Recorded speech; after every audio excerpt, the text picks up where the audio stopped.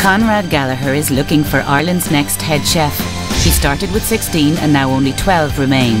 With 4 more set to go, it's the last chance to impress. One of the most important things about being a head chef is your staff must follow orders. It's going to be difficult for me with the next 4 because I'm now beginning to see the person. As I said at the very beginning, I want the winner of this competition to go on and do great things, and you know, my decisions have to be ruthless decisions from here on in. The final masterclass is the classic chicken dish coq au vin. Heavy base pan, on the gas. I want to see some smoke, okay? A little bit of plain flour. I've sieved it once, okay? Conrad tosses the chicken in seasoned flour to help thicken the consistency of his final dish. It's important the group pay attention here. If the chicken is not cooked, then their chances of staying are slim. Nice hot pan. Take it off for a second. Add a nice little bit of olive oil. Swirl it around, okay? I'm going to keep it off the stove for a couple of minutes, okay? Now the pieces that I think will take longest to cook, I'm going to put in first, okay?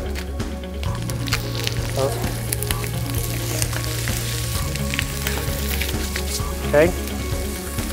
I'm looking for a nice golden brown chicken, and obviously at the same time caramelize it off and seal in all the juices, all right?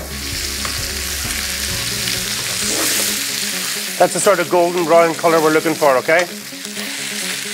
Nice casserole dish, okay?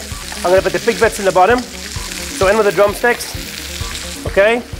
Next out with the thighs, all right? In with the thighs. Then I think we said the breasts with the wing bone on. Is that right? Yes. Okay, just like that. Now, beautiful and golden brown, as you can see, right? And the idea is just to crisp it up a little bit. After he tosses in his sliced garlic, pancetta and pearl onions, Conrad now has a small surprise for the group. I am going to up the challenge a little bit downstairs for you guys, because while your coq au vin is in the oven cooking, you guys have the choice to make an accompaniment with it. You can be very creative in what you do. You can play it really, really safe and say to yourself, I'm going to concentrate on the coq au vin. I'm going to make a simple garnish. What do I like to eat with my coq au vin? I like to eat mashed potatoes. I like to eat a little bit of pasta. I like to eat a little bit of rice. So I'm looking to see creativity coming through. A little bit of time. Okay, a little bit of time. Get the smells. Come on, get those smells. Yes. This is the good stuff. This is cooking. When you're making noise, you're cooking, okay? When you're adding things into a frying pan, there's no noise, there's no steam, it's not cooking. I can take one bunch of ingredients, you can take the same bunch of ingredients. I can make every single thing taste differently because I know how to cook. I know how to get the best out of each ingredient. I can make a piece of garlic taste different. I can chop garlic, put it into a pan with olive oil and have one flavour. I can put olive oil in a pan, slice garlic, cook it differently and get a completely different flavour. That's what's called cooking. Is that all right? Yes. Otherwise, you're just going through a process. All right? Wine.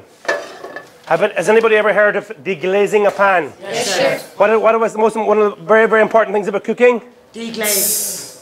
What's it? Sounds. Sounds. I want noise. Listen. What am I doing? Cooking. Let's go. I'm deglazing my pan nicely. I want all those flavours coming off, okay? I want all those flavours coming off.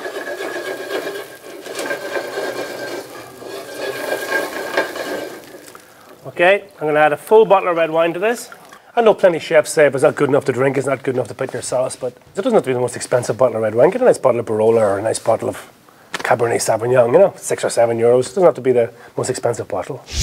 I'm now going to add a measurement of chicken stock.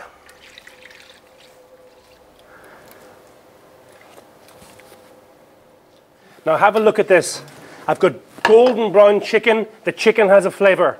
Okay? I've caramelized the garlic, the pancetta, I've added the onions, I've added the mushrooms. Everything has its own little flavour already, okay? Just very quickly. All right? I'll just pour through this little chinois. Okay? Straight down on top of the chicken and the garnish. You'll see a lovely red, wine, maroon sort of colour. Now, look. This is a beautiful, beautiful dish. Look. I've shown you how to cook it. Look at this. Look. Get the camera in here close to this, please. Look.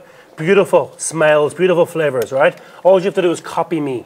Yes, chef. Okay? Yes, this is world class. I have done it a world class way.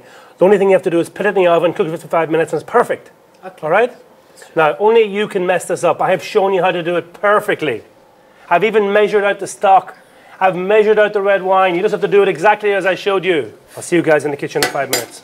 The third and final masterclass was the best so far, because it was the first time I got to see Conrad, you know, and Jesus, man, he feels it, he lives it, you know, and that's what I was looking for.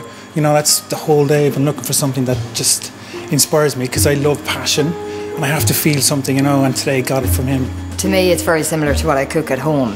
I do a lot of casseroles and that now, it's your upmarket casserole. But I would be a lot more confident than our second challenge, because that was a lot more technical. I think it's a natural kind of progression now. I think they've all sort of relaxed a little bit and they're starting now to get into it.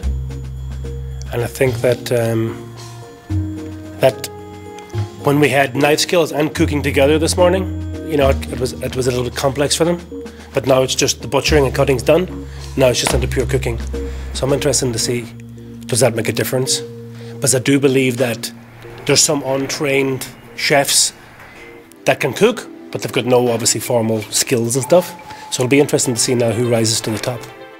Back in the challenge kitchen, Conrad has a loud word with the final 12. 4 of you are going home today. Do you realise that? Yes, Chef. I'm feeling really, really bad about sending people home. So please make it really difficult for me. Please start cooking. I'm a huge supporter of the small local butcher.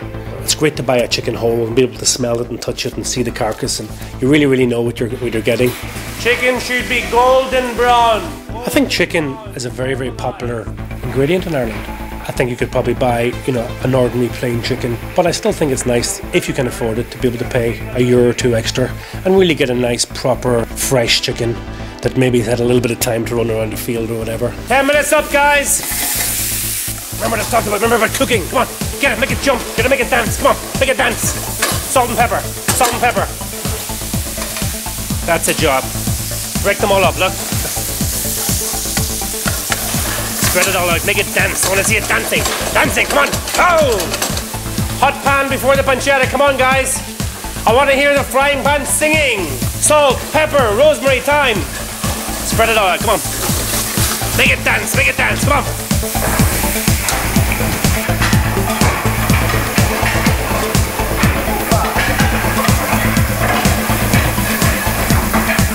Get it all flat in the pan, come on. Where's your salt and pepper? Rosemary, where's the thyme? Come on, guys, deglaze. I want to hear bubbles. I want to hear sounds. That's it. Whoa, that's it. Keep it on the fire. More wine. Come on. More. That's it.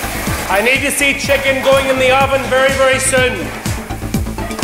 Oh yeah, this is cooking. We're cooking now. You having fun? This is the good stuff. Come on, in you go.